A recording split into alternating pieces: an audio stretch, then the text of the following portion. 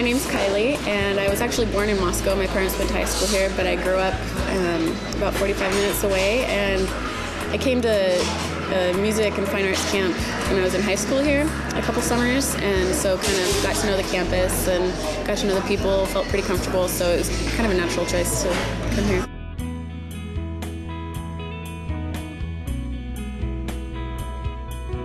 I got my BFA in graphic design, and then now I'm starting a master's program in human factors psychology. I'm a very visual person, and I really like art and the arts in general.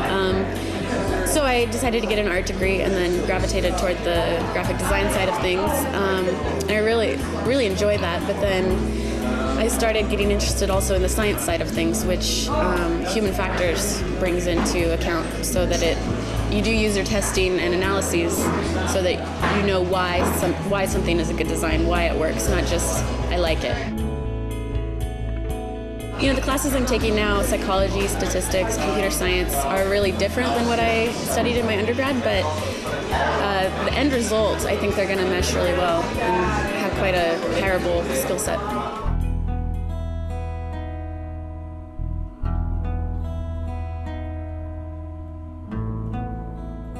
Moscow is a small community, but it's got a lot going on, I'd say, per capita. You know, the U of I is certainly a big part of that. It's a really great town that is really kind of leading the way for Idaho, I feel like, as far as, well, it's also known as the heart of the arts, for one thing, and then also in sustainability, and we've got the UI Sustainability Center on campus that gives out grants for students' proposals for sustainable projects.